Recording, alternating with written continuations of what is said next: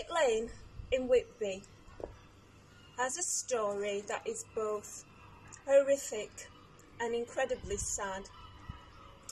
And it's about this young girl who was sent down here on an errand by her father to a baker's shop.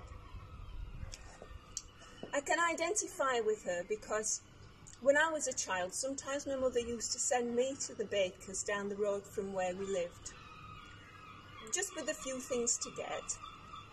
And she'd say, and get a bit of something nice.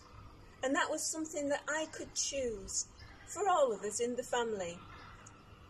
But whatever I chose, it would be okay. What would it be? Maybe a custard tart, some Eccles cakes. And I used to feel thrilled to be trusted. And I'm thinking that little girl, when she came down here on that day, she probably felt thrilled to be trusted. And then, when she got to the baker's shop, she was trusted again. Because the baker asked her, would she like to have a go at putting something into the hot oven herself, to learn how to do something new. Wonder what it was? A loaf of bread, maybe a pie. Maybe it could have been something that she brought herself, a meal to have warmed up, because that's what people used to do. If they didn't have their own oven at home, they used to take it to the baker's and pay the baker to use his oven. Well, maybe she was too excited and she acted too soon before he could show her how to do it safely. Who knows? But before he realised, she leant towards the hot oven too far, and her long hair caught on fire. On fire. She was in flames. Imagine how terrified she must have felt. And what about the baker? Realising that he had to act quickly and get a cloth and beat out the flames on this little girl.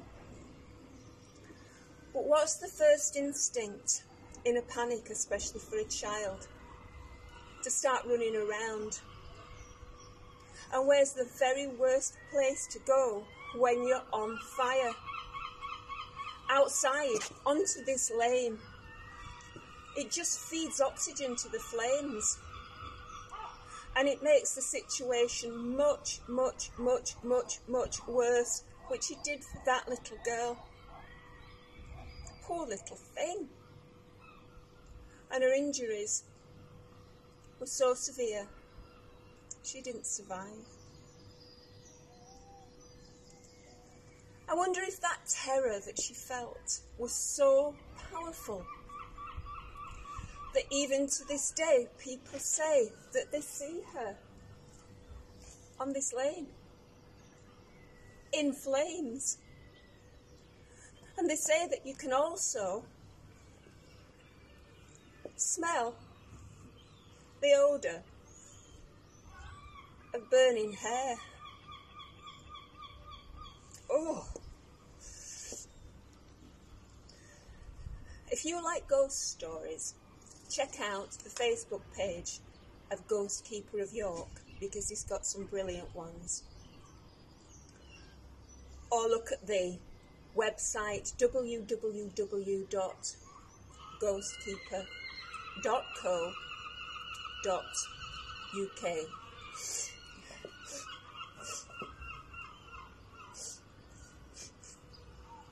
I think I'd better go before I start imagining things.